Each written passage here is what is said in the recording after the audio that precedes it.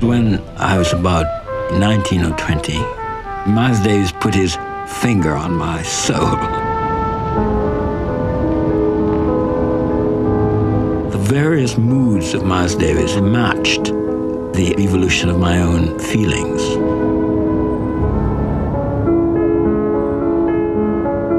There continued to be a regret for the loss of a life which I might have lived but didn't live.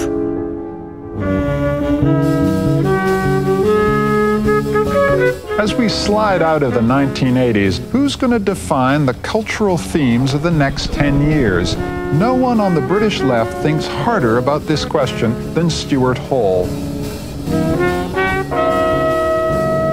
Tell me, why have they all come to this country? It's not long ago you were bombing Kosovo. Now, this is the long-term result of that situation. But I don't know how you could describe the people as bogus. Accommodation and adjustment between blacks and whites is on the agenda. When I ask anybody where they're from, I expect nowadays to be told an extremely long story. But I think identity is an endless, ever unfinished conversation.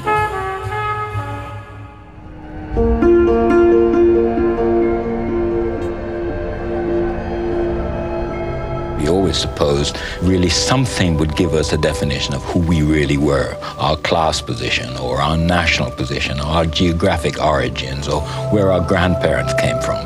And I don't think any one thing any longer will tell us who we are.